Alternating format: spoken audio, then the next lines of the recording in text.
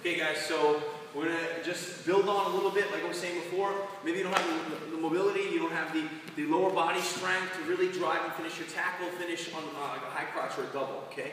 So we're going to do the same thing we did in the previous video. We're going to crack him down, okay? So now we're in a little bit more of a wrestling scenario. I crack him down, and he's going to be sitting up with an overhook. Yes, okay? With an overhook, and he's going to be trying to hip heist, like pull his leg back, okay? So what I want to do is I want to stay tight in here, and I want to make sure he doesn't do that, okay? So let's just rotate this way, all right? So I'm staying here nice and tight, okay? When I'm ready to go, I take my arm and I swim over his head.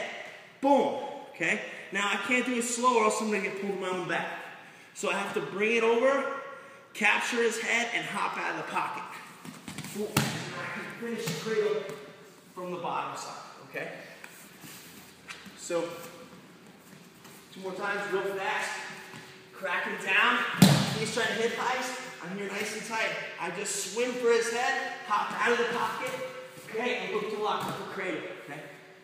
Division I finals this worked. I'm pretty sure Oklahoma State guy, Coleman Scott, he got a low leg cradle first period, pin the guy.